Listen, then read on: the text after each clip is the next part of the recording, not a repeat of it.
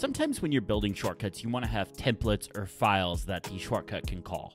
A lot of times what people do is they have the template download from a server or a file share like Dropbox or Google Drive. But you can actually embed those templates in your shortcut. So you can run the shortcut completely offline. No need to download those templates. So I'm going to show you guys how to do that. So what we're going to need to do is use Base64. Base64 is basically a way of taking files and converting them to binary, and then taking that binary and converting it back to files. I'm probably not explaining it very well, but to be completely honest, you don't really need to know the weird details and the technical aspects of how it works. You just need to know how to use it. So let me show you how to do it. So first off, we're going to use the shortcut right here that I have, and I'll include all the shortcuts in the description below, like always. We're going to use this Base64 encoder right here.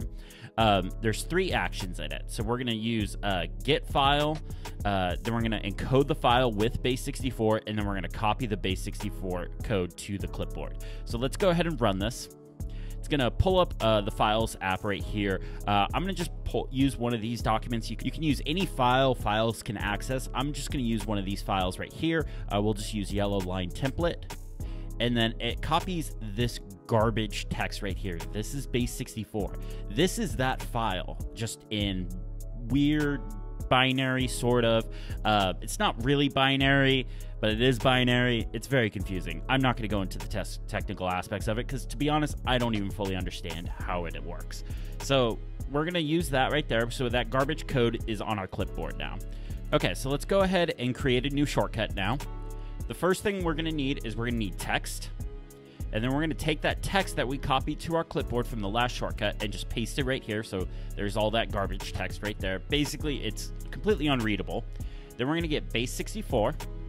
And we're going to use the encode one, even though we're technically going to decode it. So we're going to click on encode right here. I'm going to change it to decode. So we're going to take this text and decode it with Base64. So let's go ahead and run this. And we get the template right here. I can even add the quick look action. So there you go right there. So why would you want to do this? Kind of what I was talking about earlier, you'd want to embed a template. So let's take a look at a shortcut I've built in the past and I've shown off. So I have this journal one right here. I've showed this in the past, and in the past I actually had the template for this download from a server. Now what I can do is I can use Base64 to encode it. So let's bring files over here. Let's bring files up, new window.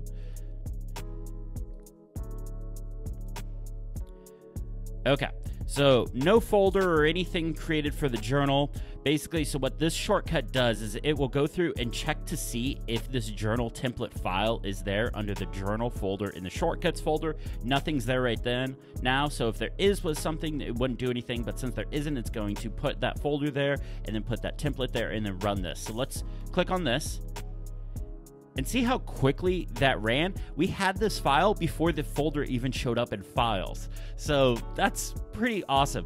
Before, it would have had to create the folder, then download it from the server and things like that. Base64 is just faster than downloading it from a server. So even if you have a server that can do file sharing and stuff like that, if you're putting a template inside a shortcut, it's just faster to use Base64.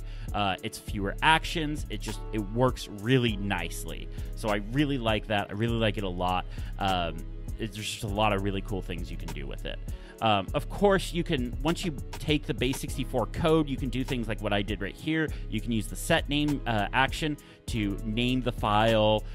Before that, I created the folder, renamed it, saved it, did all that stuff right here within the shortcut. That file we saw, that's this file right here, the template file, that's this text right here.